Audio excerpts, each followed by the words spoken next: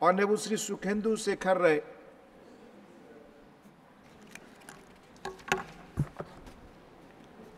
Sir, my special mention is in relation to repatriation of smuggled, stolen Indian antiquities from foreign countries.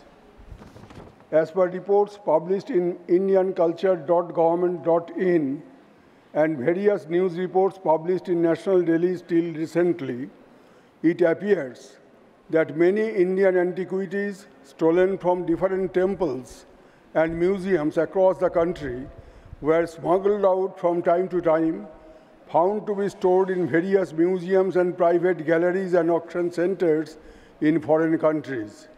However, some of those antiquities started being repatriated to India since past few decades due to bilateral investigations and diplomatic initiatives taken by India and the concerned countries. The Metropolitan Museum of New York alone returned hundreds of such stolen Indian antiquities in 2015-2016.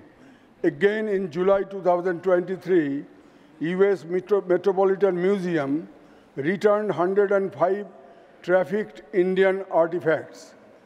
Out of the latest repatriated antiquities, a few date back to 1st century BC to 16th Christian era and originated from UP, West Bengal, Bihar, South India, and other parts of the country.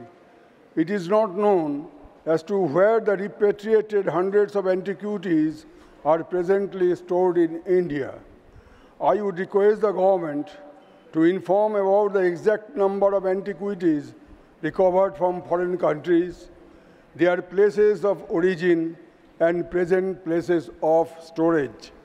I would also urge upon the government to return the recovered antiquities originated from Chandraketu Gaur and other archaeological sites of West Bengal to the State Archaeological Museum or Indian Museum in Kolkata so that the people of Bengal can have a sight of those invaluable artifacts and feel the pride of the past glories and rich histories of the concerned places. Thank you, sir.